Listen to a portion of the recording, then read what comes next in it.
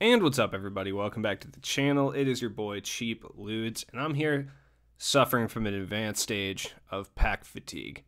These are like the fifth packs I'm opening in 5 days, which is wow. Out of position 3 packs dropped today. I could not be more disappointed. I thought we were getting something different, like fan favorites or retro. By the way, we haven't got retro in like 3 seasons, 2K. This was your opportunity to do a retro set because they had a Danny Granger, they had an Anthony Davis, Andre Karolinko, and a Michael Jordan. These were all in one single set from 2K19, the fan favorite set. So I don't really know what this is all about, but we got a power forward center, Danny Granger, which hurts my heart immensely.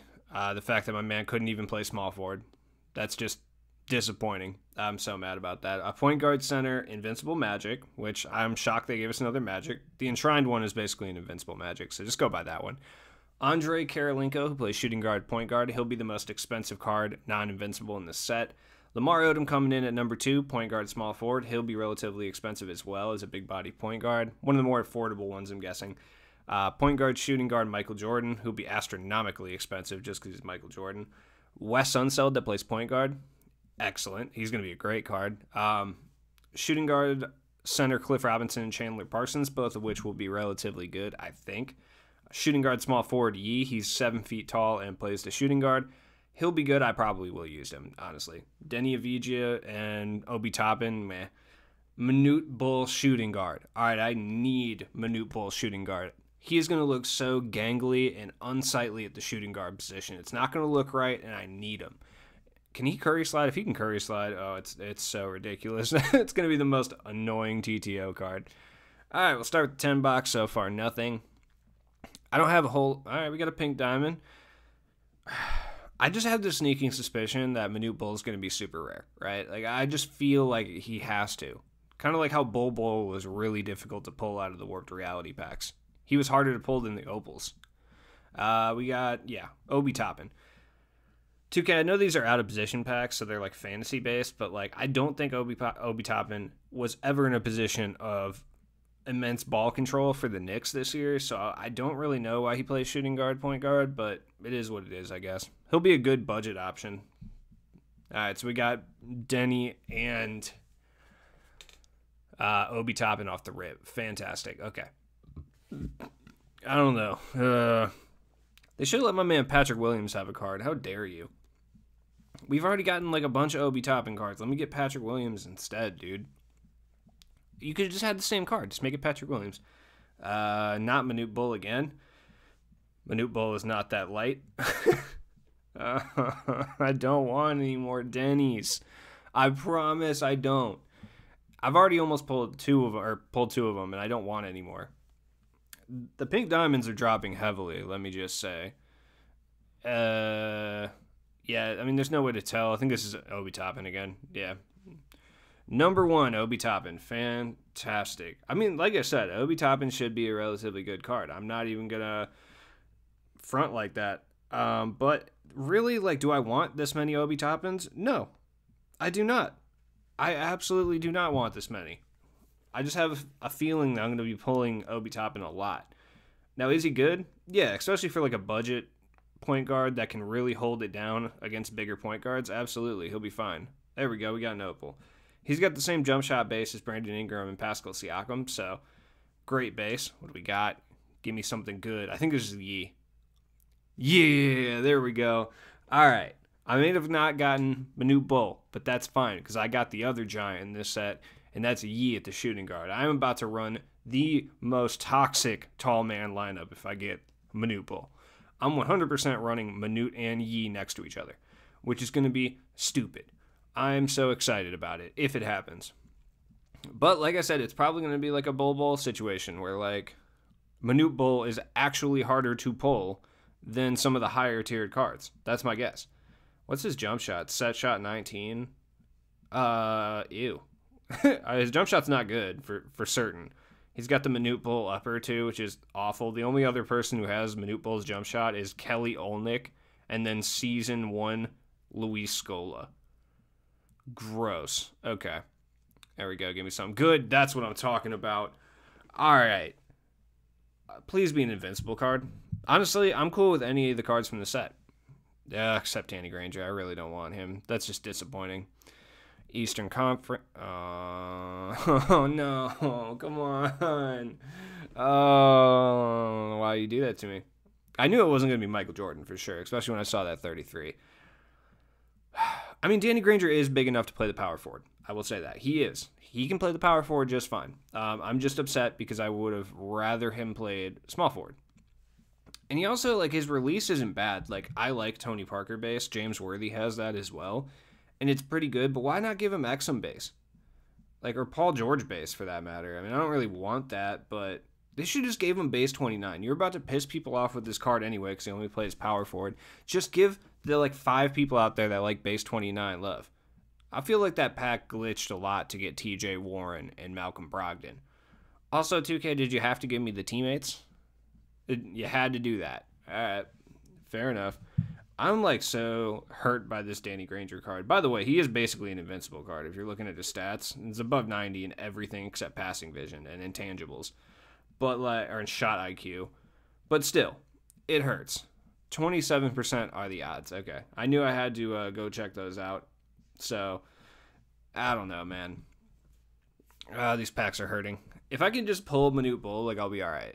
I got a Dark Matter. I'm fine. I just really want Manute Bull, and I know he's about to be super expensive. If I don't pull him, I'm going to go buy him. Kyle Lowry. I love that photo of him. Like, literally. It looks like he sharded. Straight up. I know Manute Bull is going to be like 50K. I just don't want to spend that. I also want Wes Unseld, like, relatively bad. I feel like that pack glitched too, 2K. I feel like you're nerfing me right now. But I don't know, maybe. Maybe my Xbox is just tweaking. It's probably just tweaking. It's like, please stop opening packs. Please. I do it for the people. Alright, I just need something good out here. I mean, I got Danny Granger. All things considered, it could be a lot worse, but another pink diamond. Alright. Be Manute Bull, please. Just be Manute Bull. Oh, I don't know who this is. It's literally current Kevin Durant. Oh, come on, man. I hate the current card so much. Alright, dude, like, I hate the current series cards. It's like, I hate guaranteed packs. Guaranteed packs are terrible because the odds literally are the worst, but at least I know that if I see a pink diamond, it is, or like some sort of tier, I know it's not a current card. That's the only positive about guaranteed packs. And for whatever reason, they're only 2,000 MT more than these. I don't really know what that's all about. 2K makes the out-of-position packs so expensive for, like, no reason whatsoever. I mean, I'm sure there's a monetary reason for it. But the fact that at this stage in the game, you can't even buy a 20 box for $50 is absurd. And it speaks, like, volumes to 2K's management team. Like, the fact that they haven't realized that they'll make more money if they just lower the VC by a little bit. Like, because they will. Like, I mean, I get it. You make it expensive and you expect people to just buy a couple of them and that's like $100 or whatever. But if you, like, took, I don't know, even like 20 to 30% off, that might encourage someone to buy an additional box that they normally wouldn't have and spend a couple more dollars. It's not in rocket science, 2K. Like, it's really not. I mean, I'm glad you're not smart enough to do that because it's arguably more scummy and can hurt more people, but at the same time, I'm actually shocked that you don't do that because it's just smart business practice, but I suppose when has that ever been the case for you? All right, rant over. Anyways, back to the packs. This is what happens when you don't give me Manute Bull, 2K. Like, I get upset. Like, just give me Manute Bull. That's all I asked for. I'm not even sitting here tweaking over Dark Matters right now. I know I'm not pulling MJ. Like, that is a thing I know. I know I'm not pulling Magic Johnson. There's a low possibility I even get Karolinko at this point. So, just let me get the card I want. Speaking of which, I think Karolinko was in the last out-of-position packs we got last year. Yeah, he was. He played power forward center. That card was a monster, though. Like, that card was so good. And then I think, no, Lamar Odom was in Flash. Speaking of which, this is probably the last out-of-position packs we're getting, but I guarantee we get another Flash set with, like, you know, out-of-position cards in it as the glitches.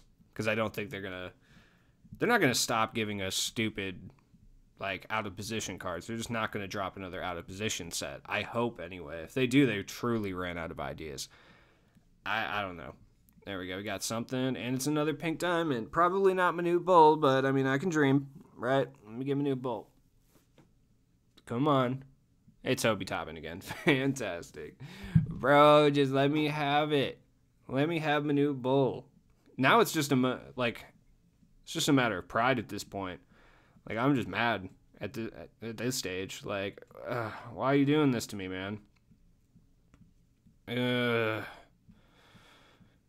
Alright, I'm going to open a few more packs. I mean, I'm going to open like a decent amount more, I generally feel, right? Yeah, I can open... I'm not even going to try to do the math, but I'll go down to 1 million. So I'll open like 200K worth of packs. Oh, good. A current diamond. Fantastic. You can tell the pack fatigue is like really setting in because I'm just not as cheery as normal. This is Luka? I think it is. Whatever. I don't think... He doesn't sell for anything, but you know it is what it is. Look at Luka. Shout out to Luka Doncic. I really did not think he was going to be this tight. I'm not even going to sit here and jump on the Luka bandwagon. When everyone was hyping him before he came in the draft, I was like, nose up in the air. Like, I don't know if he's going to be that good. I was wrong. I was quite wrong. I will admit. He gave me real Andres Nocioni vibes. But he also was literally a teenager. So I guess I was just hating. It is what it is. Yeah, obviously Luka Doncic is like the face of the future face of the league, but I just didn't see it at the time, and I feel dumb.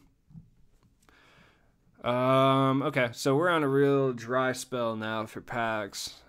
I mean, I guess like I'm glad they're not on like guaranteed packs, but honestly, it's 2,000 more MT. I'd honestly prefer it at this point for how many current cards I've drawn. Yeah, I probably wouldn't have gotten that one Dark Matter though. Like, all things considered, like, I probably would not have. I don't know, though. If Draymond Green... I guess I don't know. If Draymond Green's still available for under 100K, I might go pick him up. I think Granger will be a buyout, by the way. Like, Granger will probably be a buyout. And I think in regards to buyout power forwards, he's a really solid option. Like, if he's under 100K... It depends on if Siakam is under 100K as well, because Siakam is really, really good. So, I mean, if those two are under 100K, I am going to have to go play around with Granger a little bit. But just looking at stats and badges and stuff, I would say Siakam's probably slightly better. But once I go play with Granger for a bit, then I can really like tell you guys. Yeah, these current cards are killing me, man. Got Jonas Valanciunas. By the way, shout out to him. He played like such a beast in this postseason. I was shocked, man. It's not like I'm a Jonas Valanciunas hater. I just don't think he's that great. But my man proved me wrong. He's playing great. It is what it is. Surprised to be surprised. Give me something good. Can I have something from the set? That's a pink diamond. Great. Okay. Be Manute Bol. Please, just be Manute Bol. I just want to make the Giants squad. I sold Porzingis. What a... Obi Toppin again.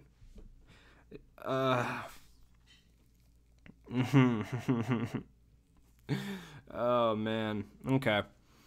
I love the Knicks' rationale for drafting Obi Toppin. They're like, he's the most NBA-ready prospect in the draft. Like, we're going to draft him, and then just don't play him. Like, what? All right, dude.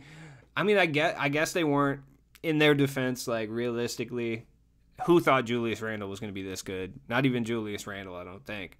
But it's like you draft the most NBA-ready prospect, and then you just don't give him minutes. Such a Knicks move. That's also a very Bulls move, too. We would do something like that. Thibodeau. Actually, you know what? This makes sense. Thibodeau does do this.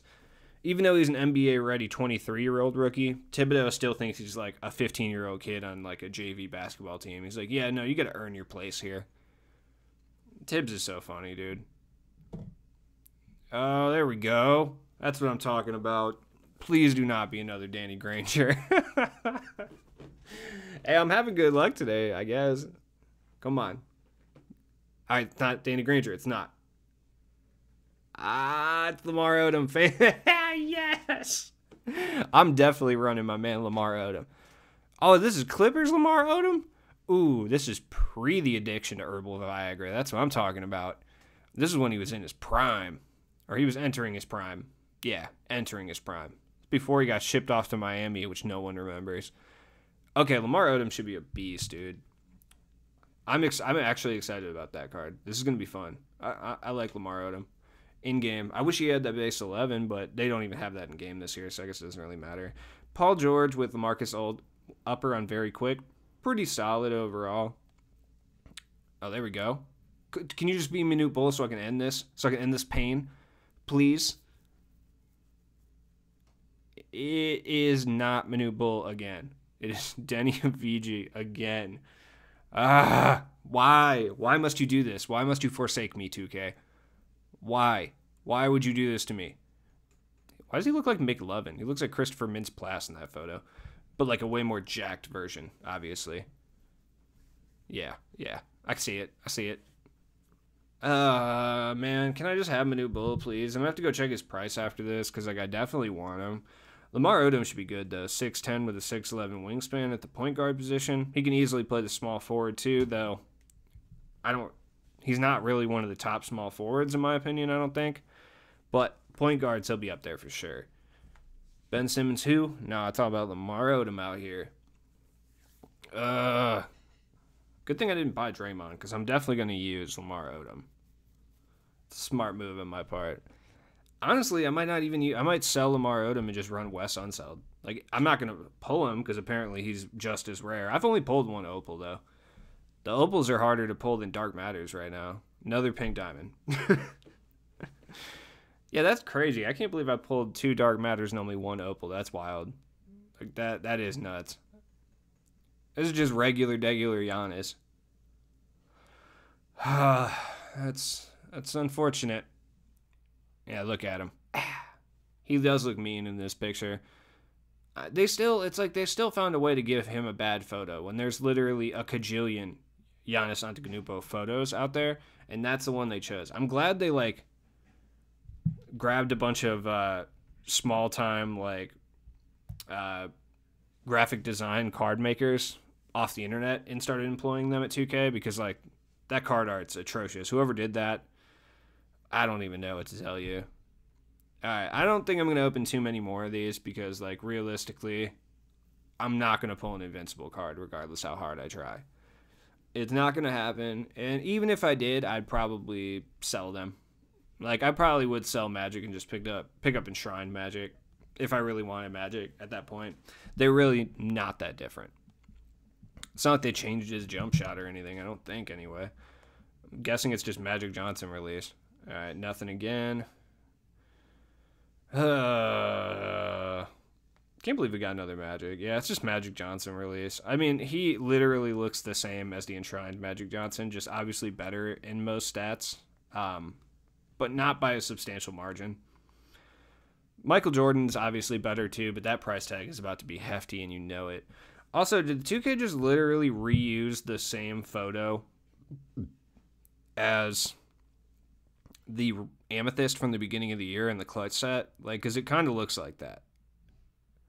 Yeah, no, it's identical. It's literally the same photo in the Invincible card as the Amethyst from the clutch set we got in week 2 of the game's release. Come on, 2K. Once again, it's just like one of those things where it's like, I know you're just lazy, right? I know you're just lazy at this point because legitimately, there is no shortage of Michael Jordan photos of which you could use. I promise there are not. There's so many Michael Jordan photos. Like, just open a Sports Illustrated Kids from 1996. I guarantee you find like 5 better photos of Michael Jordan. Throw one up there with a milk mustache. Who cares? It doesn't matter. Just don't reuse the same photos of a player who definitely has millions of photos on the internet. Like, I wish they would use, like, Old Man Jordan in bootcut jeans. That'd be sick. All right, let's go straight over to my man Manute Bol, who, yep, looking like he's going to be ridiculously expensive. I mean, he's probably not very good. Like, but he is obviously massive and plays the 2 guard, which is going to be fun. He has a really ugly jump shot. He's 7'7" at the 2 guard with an 8'5" wingspan. Only 83 speed, but on next gen, he's probably the fastest card in the game because that's how next gen works. He's relatively expensive. I think he'll be down at like 30 or 40K, and he's absolutely going to be worth that. Wes Unseld is tough it's tough to really determine what he's going to be. I would say somewhere between 30 and 50K, all things considered tonight. Andre Karolinko is probably going to settle in around 300 or 400K. Lamar Odom's tougher to say. People need to do gameplay videos, so probably around 300K. At the low point, like 150, 200. Danny Granger, I would say highest he's going to get up to is 150, 200, and then the lowest would be a buy it now. Michael Jordan, honestly, I'm going to have to let these play out before I can even tell you what he's going to go for. I truly have no idea. Like, I don't. Same with Magic. Like, I have no idea what exactly he's going to go for. So, we'll see. Anyways, it has been your boy Cheap Loots. Thanks for watching my 5th pack opening in 5 days. I appreciate you guys. You can watch all the rest of them if you want. I promise they're better. Check me out later. Peace out, guys.